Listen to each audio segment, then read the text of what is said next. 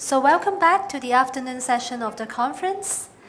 To begin with, I would like to invite Dr. Pu Chen-zhong, Assistant Professor of the Hong Kong U Center of Buddhist Studies, to introduce our next keynote speaker, Dr. Peter D. Hershock. Dr. Pu, please.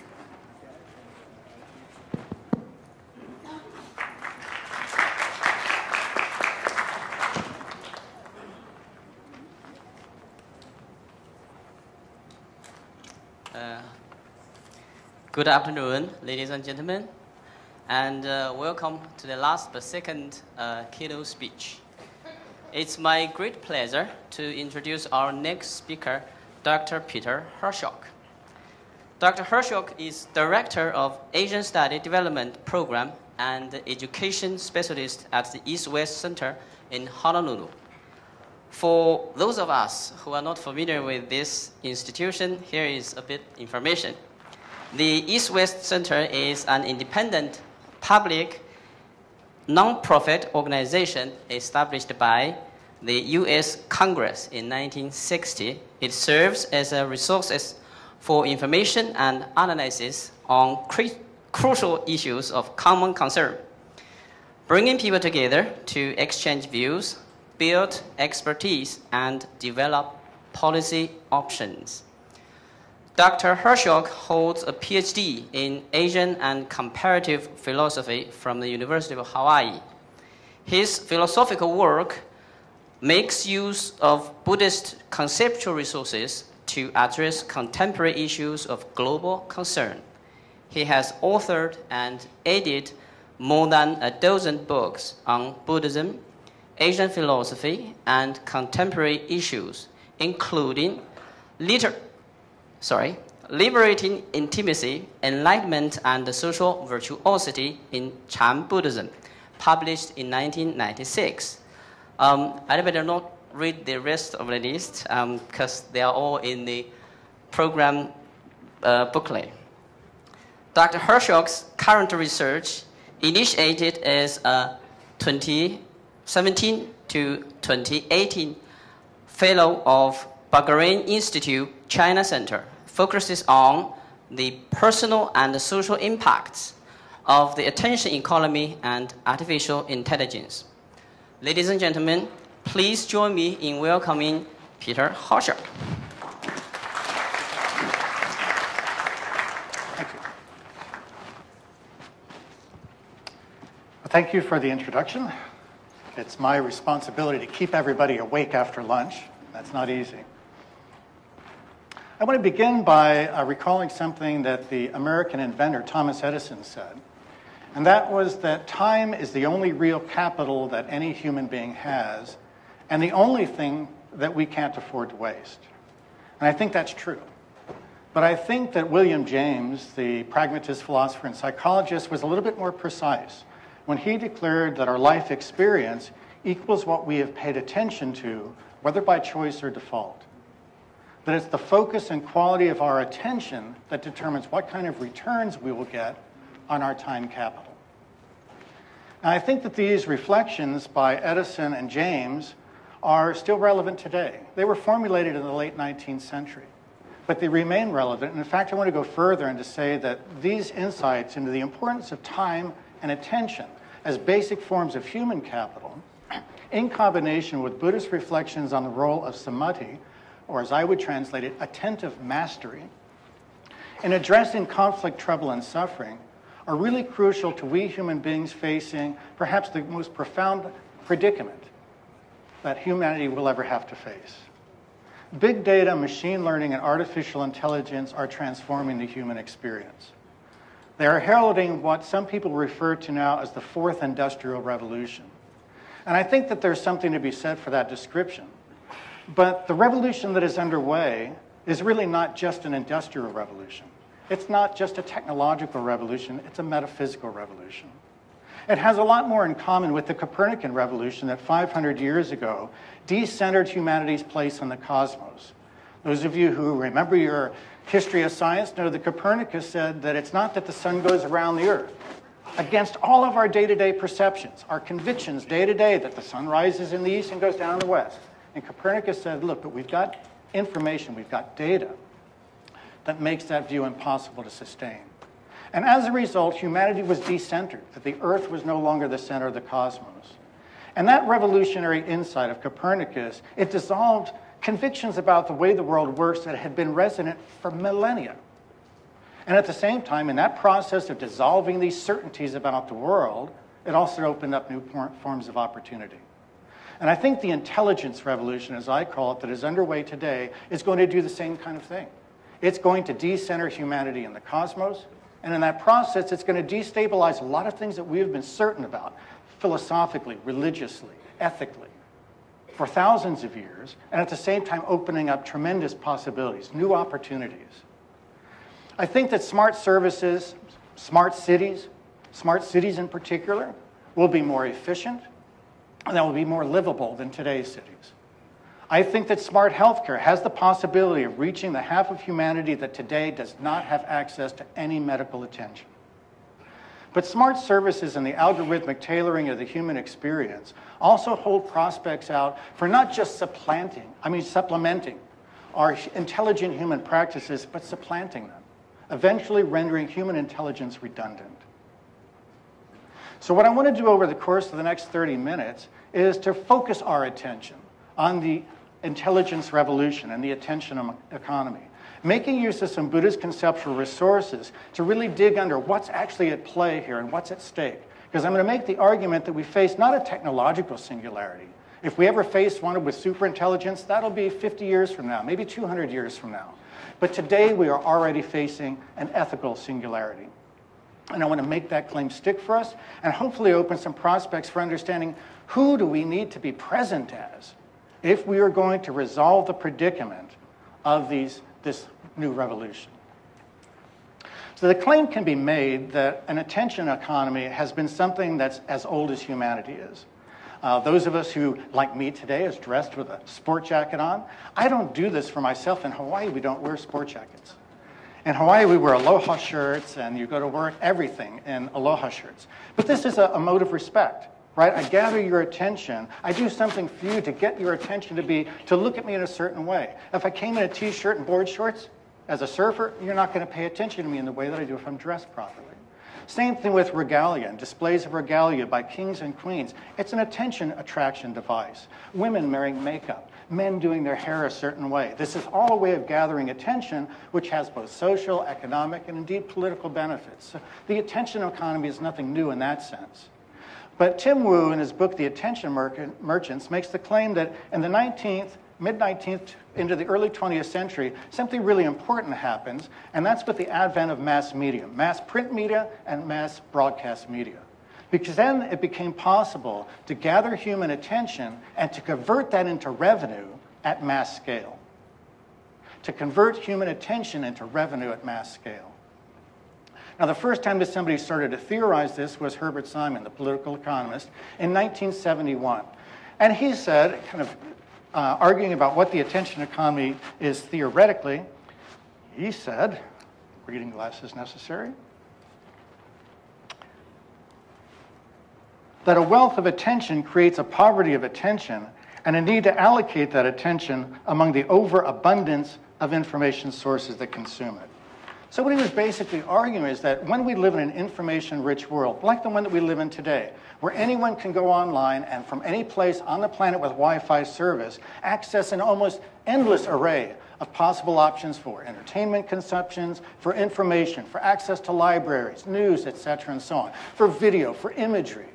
All of it readily accessible with a swipe of a finger and a few thumb switches. That's an amazing world, and yet what Simon was envisioning in 1971 was that when you live in such an information-rich world, all those sources of information are trying to attract our attention. They're trying to gather our attention, and because there's so many, attention becomes a scarce resource. Attention becomes a scarce resource in an information-rich world. Now, in 1971, there was no way in the pre-internet, pre-smartphone days that Simon could envision how the attraction and exploitation of human attention could become the central driver of the global economy. That only started to become apparent with the kind of informational and computational technology advancements that took place from the 1970s into the late 1990s when the internet was finally put into play as a public phenomenon. And with the advent of the internet and then with the smartphone thereafter, we enter an entirely new realm in terms of the amazing number of information sources that are available to us, but also in the power with which our attention is being attracted. To kind of get an idea about what that's like, I think Manuel Castells' reflections on the network society are quite relevant. Because Castells was reflecting on these changes taking place in the 1980s into the 1990s. His 3-volume work is still worth reading for everybody. And he noted that there are 2 very unusual structural phenomena that go along with networks that I think are really important for understanding the attention economy. The first is that unlike hierarchies, where whether you're a member of that hierarchy, an organizational structure, whether you're a member of it depends on how far you are from the top. If you're in a university, how far are you from the chancellor or the president? If you're in a corporation, how far are you down from the CEO? In a network, whether it's important to be a member of the network is a function of the sheer number of nodes in the network, the quantity of nodes in the network, and the quality of the informational exchanges taking place through the network. The second thing, structurally, that's interesting is networks grow through 2 kinds of feedback. Negative feedback that basically says, you're doing okay, the structures that you have in place are attracting users and so on in the way that they're supposed to. But then also positive feedback that tells the network, look, you need to differentiate. You need to accelerate interactions and differentiate, otherwise growth is going to stagnate. Now what that means is a funny thing, and that is that successful networks will absorb their competitors. They will starve their competitors of membership. And this is referred to nowadays as the network effect. So the MIT economists Eric Brynjolfsson and John McAfee refer to what has emerged as a result of these network effects as a winner-takes-all economy. It's an economy in which an increasingly small numbers of business winners reap the benefits of economic growth. So if we just take a little indicator of this, you look at total advertising revenue in the United States. Today, just 2 companies, Google and Facebook, get 73% of all the ad revenue in the United States. And it's not just an American peculiarity. If we look globally, how many websites are there globally? A few hundred million? 4 websites account for 33% of all web traffic. Google, Facebook, Microsoft, and Yahoo. So contrary to the kind of popular myth that's been spread, that the internet is this new realm, democratic, open to free competition, in which any small player can get ahead and do great things, that is a myth. As Matthew Hindman has quite clearly demonstrated with lots of data to back it up in his book, The Attention Trap, or The Internet Trap, what we have now is a global economy that is structurally biased toward monopoly. It is not biased toward monopoly just simply on the basis of people wanting with the kinds of greed and the motivations toward personal profit that we've talked about over the course of the last day and a half. It is a structural phenomenon. Now, to understand why we should worry, we need to kind of look at the infrastructure of this new system.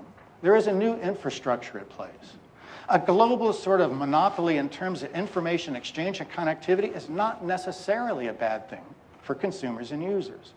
For Facebook to be the dominant social media platform around the world is not necessarily a problem for the people using Facebook, at least at the obvious level.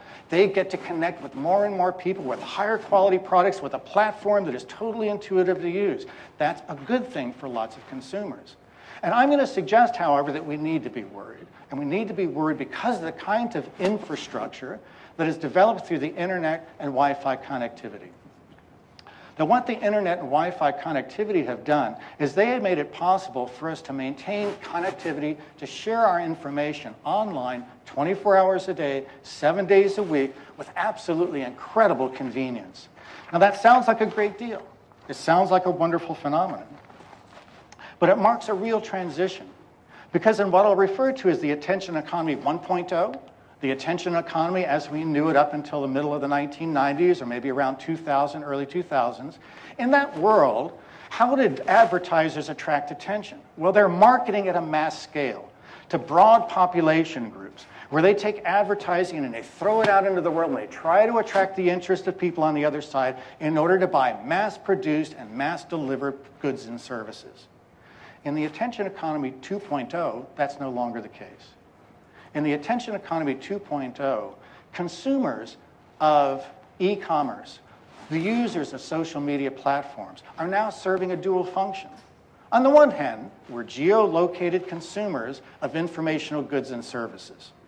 On the other hand, we are globally distributed producers of training data that are being used by corporations and their learning algorithms to be able to craft our experience in a way that are useful for those corporations. That is, our input, our so-called digital exhaust, all the records of everything we do, the photo sharing, the email messaging, the text messaging that we do, all of that data is being accumulated. And it is being used to train algorithms, that is, learning decision-making procedures, in order to shape our behavior as consumers, and later I'll argue, as citizens. Now, all this depends on big data. Big data is the core of it. And we might have old ideas about data and how much of it's being produced. So let me give you some numbers to kind of drive home the scale of what we're talking about. In 1997, humanity was producing 100 gigabytes of data every hour. Okay? That's a lot. 5 years later, the same 100 gigabytes of data every minute. Today, 100 gigabytes of data is produced every 2,000ths of a second, every 2 milliseconds. That amounts to 2.5 quintillion bytes of data every day. How much is that? How many of you still know what a DVD disc is? You know, okay? Because everybody's streaming, but you remember them, right? A DVD disc has a lot of data on it. We, as humanity, now produce enough data to have a stack of DVDs from the planet Earth to the moon and back again every day. That is a lot of data. With the Internet of Things, it's estimated that by 2025, this is just 6 years from now, the average human being on the planet is going to be interacting with 4,800 Internet-connected devices in our watches, in our refrigerators, in our cars, the autonomous car, and everything that we engage with that has either a data reading system or a voice-activated agent. We will be producing data. We will be producing, at that point, estimated 6 years from now, a zettabyte of data every 2 days. That is enough information to create 18 million years of high-definition television every day. It is enough to have, for every single human being on the planet, 10 hours of high-definition data every day. High-definition video on every human being on the planet, 10 hours worth produced every day. That's a lot of information. Now, this might have just turned out to be data smog. This huge volume, the velocity, and the variety of big data that's being circulated, it could have just been data smog, right? But there's a funny thing, machine learning. Machine learning is a system by which algorithms, these are decision-making procedures, do not just get feedback from the world and process something. They get feedback from the world and rewrite themselves in response to the feedback they're getting from the real world. These are evolutionary, or sometimes called genetic algorithms. So machine learning was discovered in the 1960s. People knew about it, but there was neither the processing speed of computers, nor was there enough data to make them effective practically. With big data, machine learning is undergoing a Cambrian explosion, an evolutionary explosion that is just like the explosion that gave rise to the massive kinds of ecosystems that we now have and that are in such threat by things like climate change. There's a Cambrian explosion happening in the tech world. Machine learning algorithms are able to perform now at human levels and beyond in things like voice recognition, visual recognition, face recognition. Machine learning algorithms are capable of crunching enough data to be able to do as well as human beings can do in analyzing X-rays and seeing whether or not somebody has a tumor from the X-ray. Machine learning algorithms are now so accurate in face recognition and correlating that with social data that they are 83% effective in identifying whether a man or woman is gay or straight simply from the photograph. These are astonishing facts. The Chinese government said it is going to be the global leader in artificial intelligence by 2030. Why did it say this? Because Several years ago, DeepMind's product, AlphaZero, a machine built to do one thing, to play the game of Go. Go is an interesting game because it's quite simple. It's about trying to capture stones on a board, but it's an extraordinarily complex game. Chess, which was the previous artificial intelligence benchmark, could a machine chess player beat human beings? Eventually did. Eventually got to where it could beat all human beings. Why? Because computers were able to calculate, computationally, crunch all the data that was necessary to say, for any given move in a game of chess, what would the consequences of that move be? And could track it out far enough to be able to make fail-safe moves in playing chess. But Go is different. Chess, there's a lot of possible game moves. In the game of Go, the number of moves that you could possibly play are the same number of moves that would exist if a move equaled a particle in our universe, and you took every particle in our universe, every neutron, every proton, every electron, every photon, and you created an entire another universe. Talk about the Buddhist cosmology. Every particle in our cosmos was a cosmos of the same size as our cosmos. That would still not be the total number of moves in a game of Go. So you can't calculate your way to winning Go. You can only win Go by being creative and by fooling people.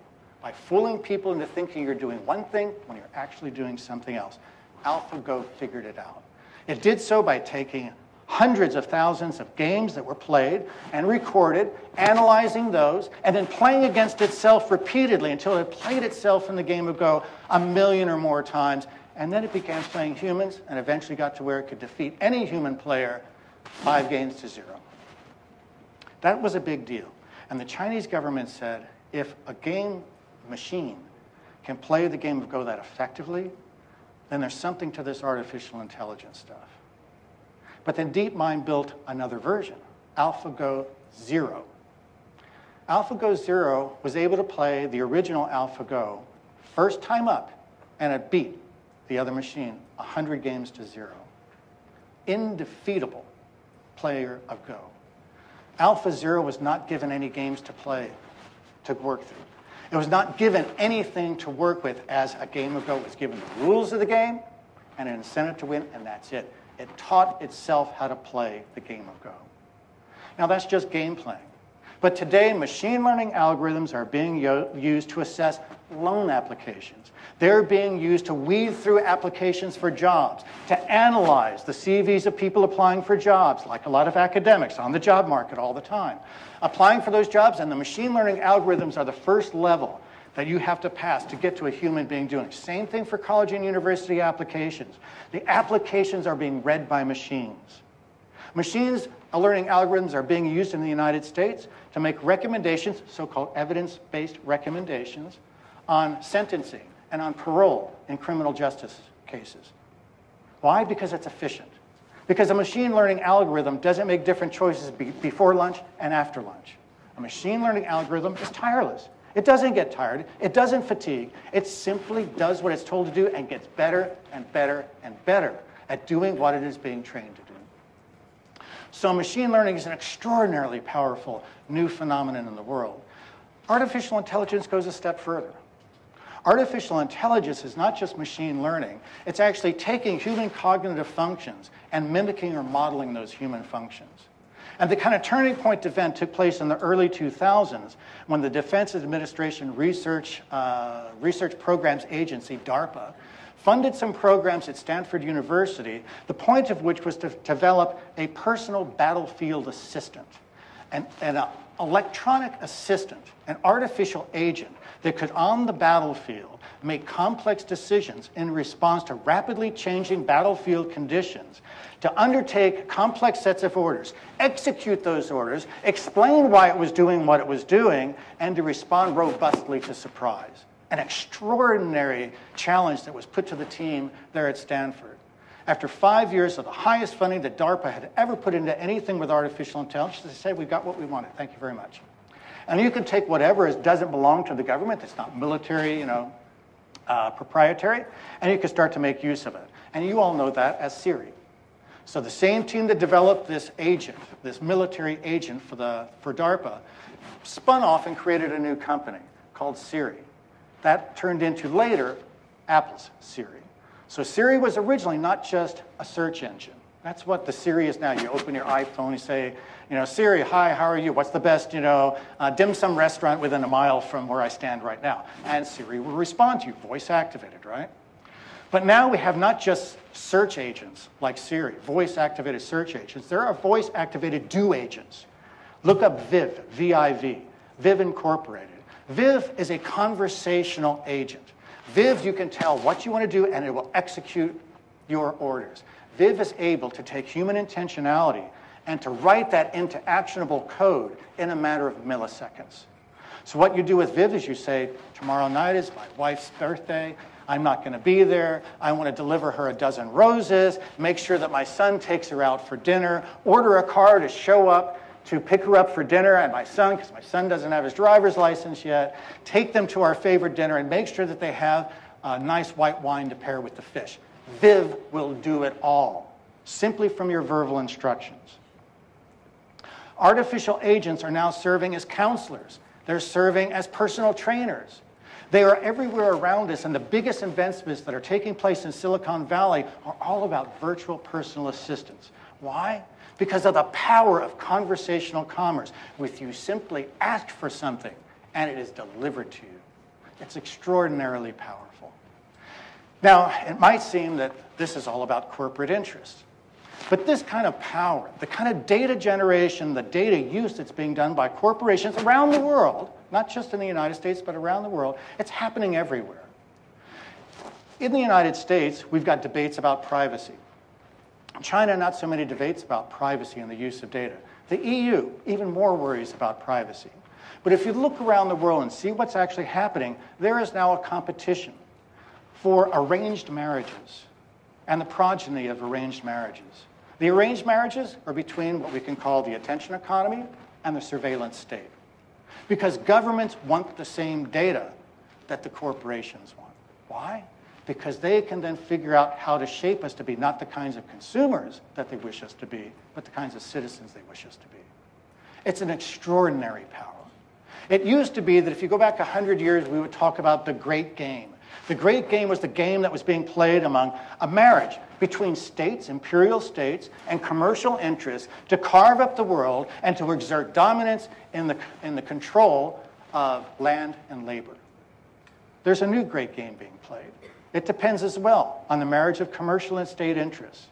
In the new Great Game, however, it's not about land anymore. It's not about labor. What it is about is the colonization of consciousness itself. It is about locking in attention share, being able to gather the intelligence that is being sent through this new infrastructure of Wi-Fi and the internet, because every time we pay attention to something, our time online, it's like our attention is a radio wave, an electronic media, electromagnetic phenomenon. And on that is carried intelligence, our decision-making, our values, the things that we like, that we don't like.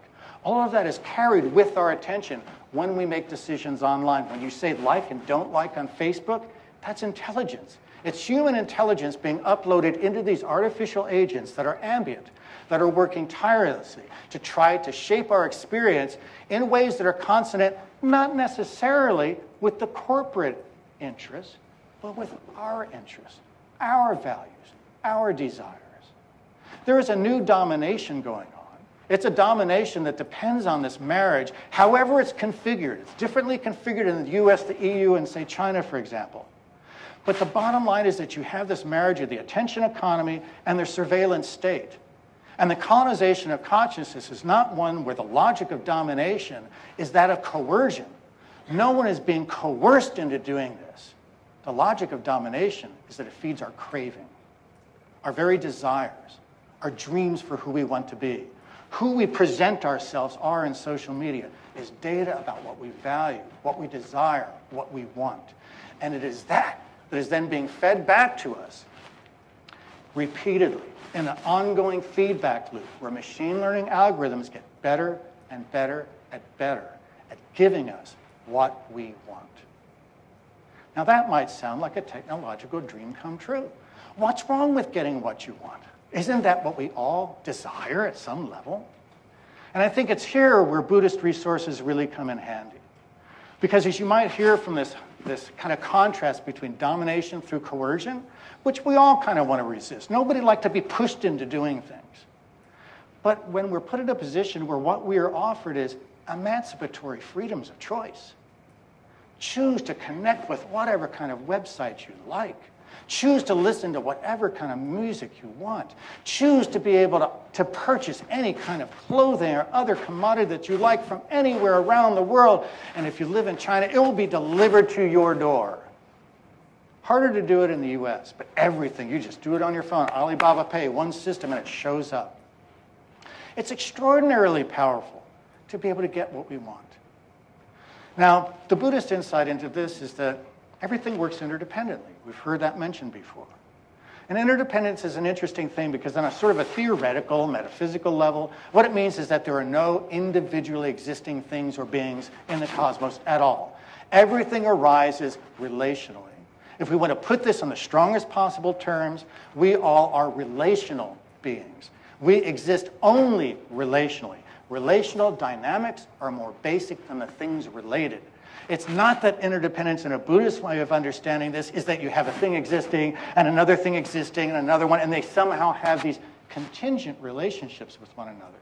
Buddhist interdependence is about an internal relationship. It's constitutive relationality. That relational dynamics are more basic than things related.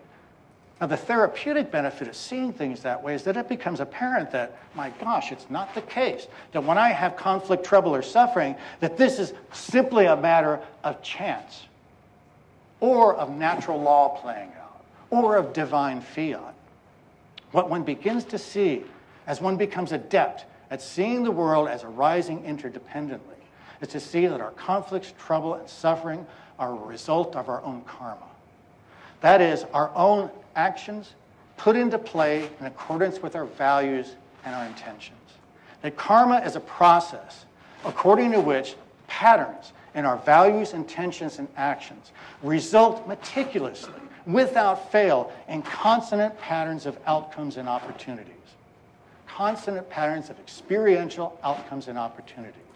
That if we want to change the relational dynamics that we're a part of, that indeed are constitutive of who we are, then we have to change our values, our intentions, and the ways in which we are putting those into practice. This is true personally. It's also true socially. It's true economically. It's true politically. It's true institutionally, that institutions are embodiments of patterns of human values and intentions that are put into practice by means of which we build these institutions. So the basic Buddhist practice, I think if we just kind of strip away the sort of metaphysical story, the basic Buddhist practice is really quite simple.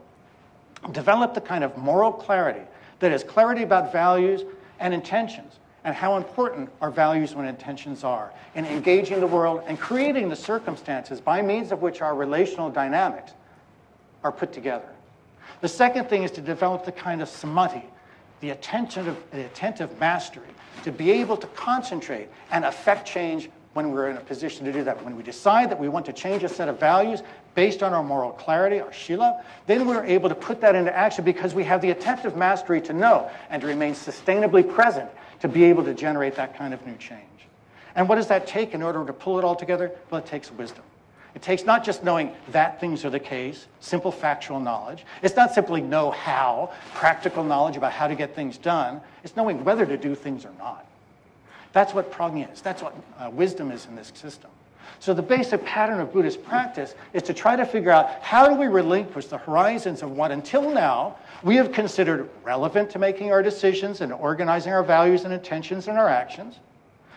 Take the horizons of relevance and expand those. Dissolve that horizon. Take a higher position. You can see so much further up from the stage than down below. So we relinquish our horizons of relevance, responsibility, what we consider ourselves responsible for, and also readiness, our horizons of readiness. How ready are we to engage our situation in a way that will, with responsibility, respond to the situation they're a part of in a way to realize increasingly liberating relational dynamics. So this is the Bodhisattva ideal. And interesting, the Bodhisattva ideal is one in which human freedom, The freedom to engage others in ways that no matter what the situation is, no matter what the relational dynamics are, to be able to engage the situation in a way that will result in increasingly liberating or enlightening relational dynamics. What does that require? Improvisational genius. This is what was referred to as upaya. Skillful means is a really anemic translation of upaya. If you look at what upaya functions as, upaya is the reward that one gets by clearly making a commitment to engaging in the world in such a way that we will change our complexion, our patterns of values, intentions, and actions in order to bring about liberating relational dynamics. And the result of that commitment, that vow, is freedom, this improvisational capability. Now, if we live in a world where we have machine learning algorithms and artificial intelligences that are ambient, they are all around us. The factories of the fourth industrial revolution are not brick and mortar. They are computational. They exist all around us. The machine learning algorithms are working tirelessly and creatively in order to take our digitally expressed desires, our digitally expressed values, and to feed those back with us in a way that we will never experience anything we don't like. Is that a good thing? I don't know. You know, I'm 64 years old. And one thing I've learned in over 6 decades of life is that I've grown the most when I've really disappointed somebody else or myself. When I've made a mistake, I'm forced to reevaluate, to think, how did it happen that I got divorced from an amazing woman? How did that happen? I have to rethink myself and change in response to real-world feedback that I thought I was doing everything just fine. And obviously I wasn't. If we live in a world where we have machines that are tirelessly giving us everything we wish for, we will be forfeiting our basic responsibility for our own attention, because these machine learning algorithms, their basic purpose is attract, hold, and exploit our attention. But William James, Thomas Edison were right. Time and attention are the only capital we have. If we are not in charge of our own time and attention, we don't own the fruits of our own labor, much less own the means of production. What we are forfeiting is our right to a future in which we can act as agents for bringing about liberating relational dynamics. The interesting thing about the attention economy and the intelligence revolution is that we live in a world in which we will have machine systems that are the equivalent of the Buddhist wish-fulfilling gem. They will give us everything we want, everything we wish for, any experience we would like to have, especially with virtual reality. And where that's going to go, we will be able to experience anything we desire. And I think it's important to reflect on the fact that the gods don't get enlightened in Buddhist traditions. What we're describing is a technological system for giving us godly lives. Lives in which we will, however, live on what amount to karmic cul-de-sacs, relational dead ends. There, we will live in residences that will have everything that we like, that will be appointed with the aesthetics that we so much crave to have, that will respond to our every desire. Simply by speaking, we will be able to get what we wish for.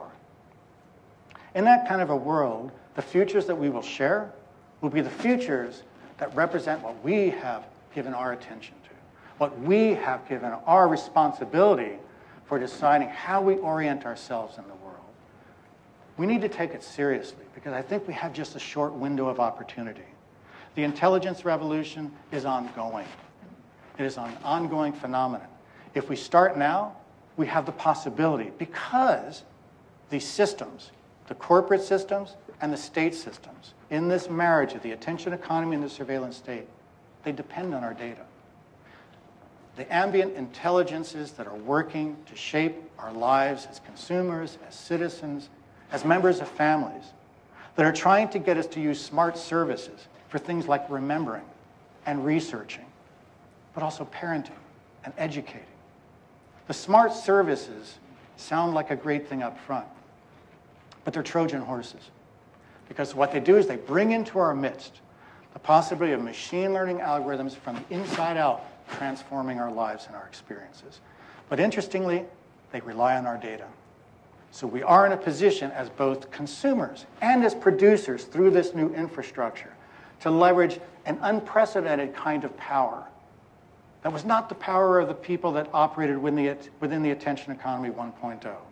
At least at this particular juncture, maybe for another 5 or 10 years, I think, we as consumers, we as producers of data, are actually in a position to shape our global futures. Thank you.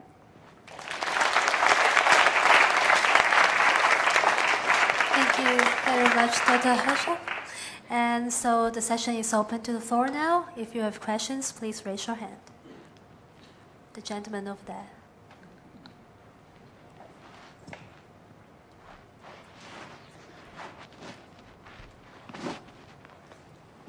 Get down off the dais a little bit. If everything is taken care of, do we need money anymore? Well, you know, it's interesting. I'm not sure exactly how you mean the question, but there are people who are speculating that with machine learning and combining that with 3D and soon to be 4D printing, that we will soon be in a position to be able to create out of basic resources all of our needs like chairs and furniture and clothing and so on, print them in the home on site in response to our expressed desires. So in that sense, some people are saying, yeah, maybe we get to a point when we don't even have any need for material factories. We can actually get to the point that we don't have that. And people might say, well, this is a really wonderful thing. You know, then isn't it the erasure, the end of poverty? One of the statistics that I gave you, and this bears on the idea of money, is labor. And what it's doing, what these new technologies are doing to the world of work. In a 2016 report to the United States Executive Office, that's the Office of the President, it was estimated that while it might be the case that within the next 15 years, as few as 9% of all jobs would be eliminated by AI, the report said that 47% of all core job activities would be taken over by AI. And when most people hear something like that, they think, oh, that's going to mean our factory workers are going to be put out of work. It's not just them. It's going to be cab drivers and truck drivers and people who work the trains. There are now mines in Australia that have no human beings working in them. They are totally automated. Everything from crunching the soil, pulling out the rock, sorting it, driving it up, processing it, all done by machines with no human beings involved.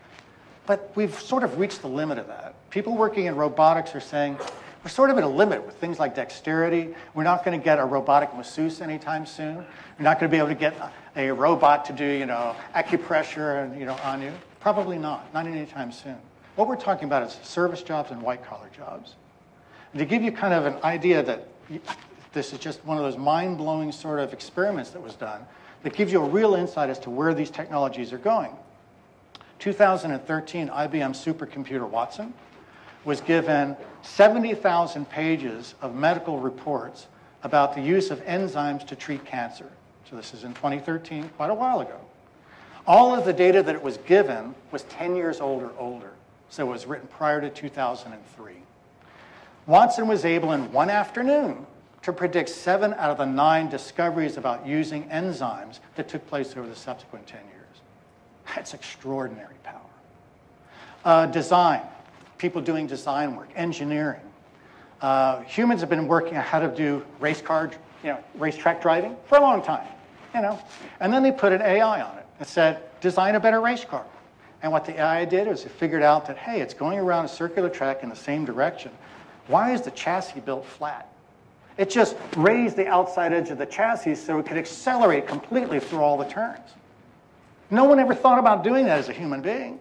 This is creativity, right? So when we talk about money, do we need money? Go to China now. I went to China last year with my son to put him into the language program in Xiamen, and went downstairs in the hotel complex to get some stuff for breakfast, you know, some yogurt or something. And after what we went to the checkout counter, put out cash. No, they don't take cash. I took out my Chinese debit card. No, they don't take debit cards. Only you could use your phone to buy. You only could use your phone. You had to use Alipay or one of the other web-based pay platforms. So we're moving in that sense to a world without money. And then what are the consequences of that? That we need to think through. Ernest. Professor, thanks for your very thought-provoking presentation. I have one quick statement and then want to have a follow-up question. I think from the presentation it's quite obvious that I think people are so concerned about artificial intelligence, but at the same time have not really think about how much human intelligence could be developed. And you talk about attention, like how we can take back our attention. Thinking about kind of our generations in the 30s, 40s, like we still have a transition where we're not born with smart device. So we still experience like what it feels without all these attention-seeking device. But for the newer generations in the last 10 years, the baby know how to deal with touchpad, whatever. Do you think they should be regulated? I think that's my question. Yeah. Questions about regulation are really tough because so much depends on who's doing the regulating. And if we just look at sort of global policies about AI right now, and let's just say there's three sort of competing models, the Chinese, the American, and the EU. Really different sensibilities are being brought to play in those three. They represent really different cultural values. But AI is global. And so what's happening is there's a competition for market share. Each one of them wants to take global market share in the AI business, right? And they're competing for one another. And they're very different visions about the relationship between humanity, technology, and the world. And the funny thing is in that relationship now, technology is not a passive player. Now the technologies, these artificial intelligences, are active agents. That's why we have this ethical singularity, because we've never been in a position before where our technologies were participating in reshaping the relationship we humans have with the world. It's in accord, at least at this point, with the human values that are being invested in these machines. But when people say, well, could we have regulations that would limit AI to only being developed in ways that are aligned with human values? You hear a lot about this. It sounds really good, but I've spent a lot of time in China. My wife is Chinese Thai. My son is raised, bicultural in Hawaii, and I can tell you there's no such thing as an agreement about what basic human values are. So what we need is a different way of engaging the question. Now, when it comes to should there be regulation, governmental I worry about for a whole host of reasons. Should there be parental regulation? Yes, by all means. And I think that one of the things that I'm personally coming to grapple with is I have a 17-year-old, and he grew up in the digital world. So for him, I asked him, you're 17 and he's having troubles with his mom, and talking with him about the troubles he's having and how they argue with one another and why. I said, do you ever talk to your friends about this stuff? He said, no. Why not? You can't risk that. I mean, what if you tell somebody something about your mom or your family and then it goes on the web? Everybody's going to know your business. You can't make yourself that vulnerable. And I started thinking about what he was really telling me. What he was telling me is that he's not having emotionally rich relationships with other people. And I'd been thinking this for a while, that his friends seemed to be kind of thin on the ground in terms of what the friendship actually entailed. And it made me realize that, emotions, if everything is relational, emotions are relational phenomena. They're not subjective events that occur inside of us in the body. These are active negotiations about the meaning of the relational dynamics that we're a part of. And guess what? If we don't talk about it to other people, we don't engage others and say, I'm so mad at somebody, and they say, why are you so mad? And then you get feedback, well, you shouldn't be that mad about that, and how are you mad? How do you express? If you're not involved in any of that, you become emotionally stunted. It's just like any other relationship. You have to invest time and energy in order to understand something like love. I mean, a 2-year-old's love, a 20-year-old's love, hopefully a 60-year-old's love should be very different things. They should be entirely different in what they take into account, what's considered relevant and responsible, and what you're ready to do in the relationship to express your love. And that's something you have to develop over time in community with others. And what I see in this younger generation is the possibility that they consume their emotional responses from media that are being produced for the purpose of attracting their attention, so they'll pay attention more to the media so that the media can get better at being able to feed them things that will then lock them further into this system. I think, yes, we need that kind of inside the family regulation, but also a demonstration by the parents that they themselves are taking this seriously. That when they go out to dinner, they're not doing this on their phone all the time. which sadly you see too many people doing. It's a pity that we may not have time for more questions. So but you're welcome to interact with Dr. Hershock later on during break. So let's give a big hand Thank you for your attention. Dr. Hershock. So now we're going to have a break of about 15 minutes, and after the break, we'll have more presentations in this hall, and there will also be a parallel panel discussion session conducted by Wenbo Hin Hong, Mr. Andrew Fong, and Mr. George Leung, with Dr. Ernest as the moderator. The theme is Sustainable Finance, a Buddhist Perspective. So if you're interested, please go to room 3.04 on the 3rd floor. So see you again in a moment. Thank you.